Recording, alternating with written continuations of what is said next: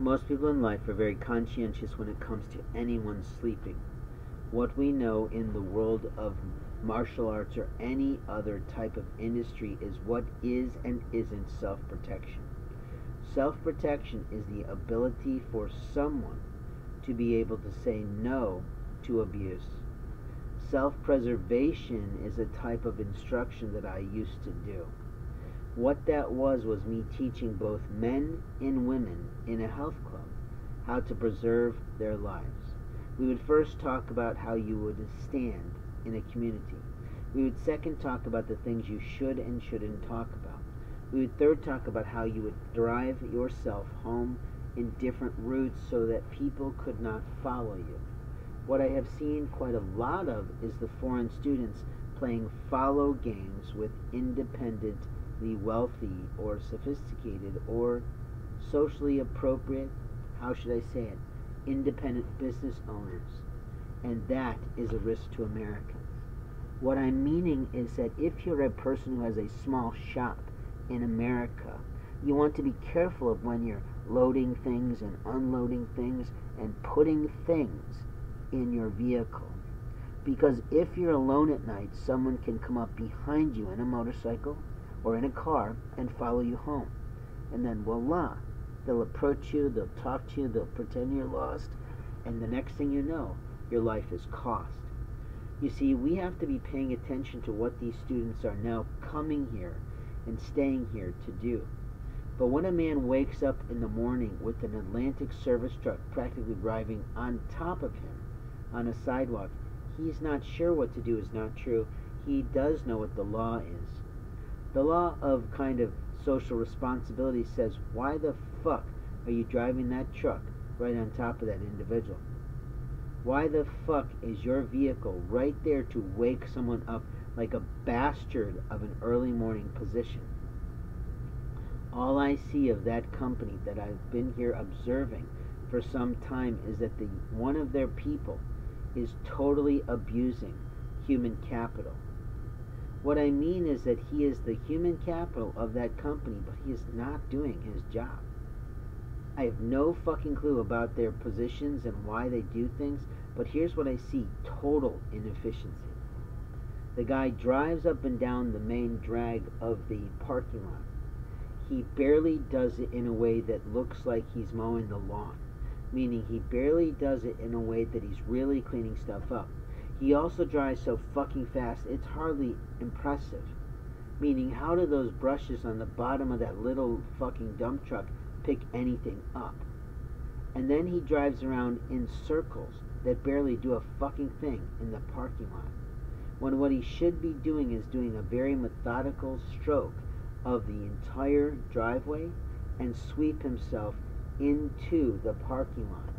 Maybe he can spot the trash, which is great, because we need it picked up.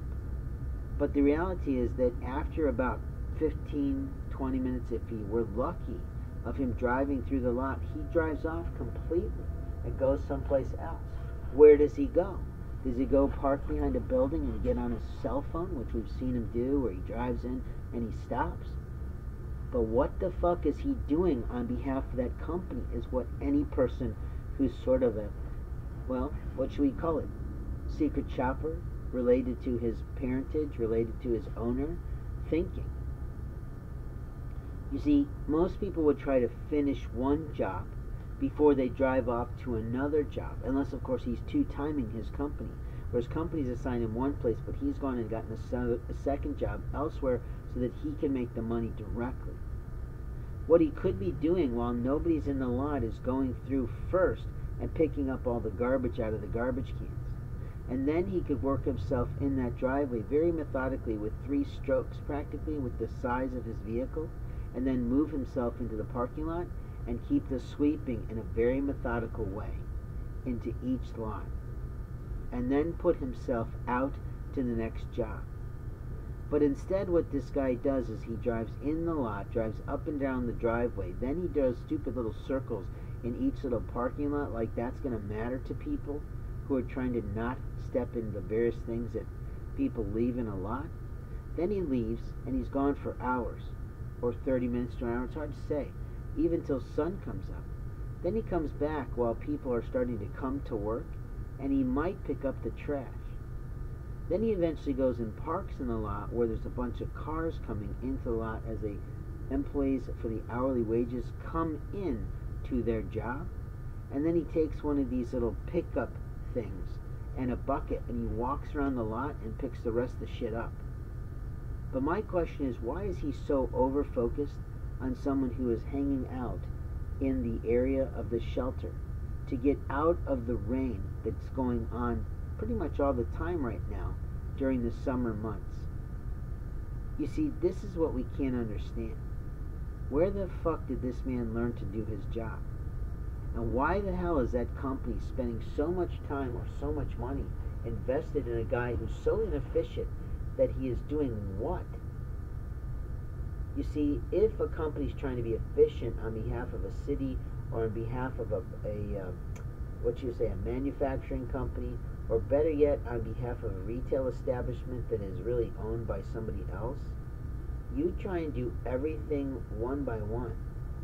And even if you're responsible for the whole fucking street, meaning every sophisticated parking lot for every international and national company that rents in these buildings, you'd want to look like you were doing something really thoughtful.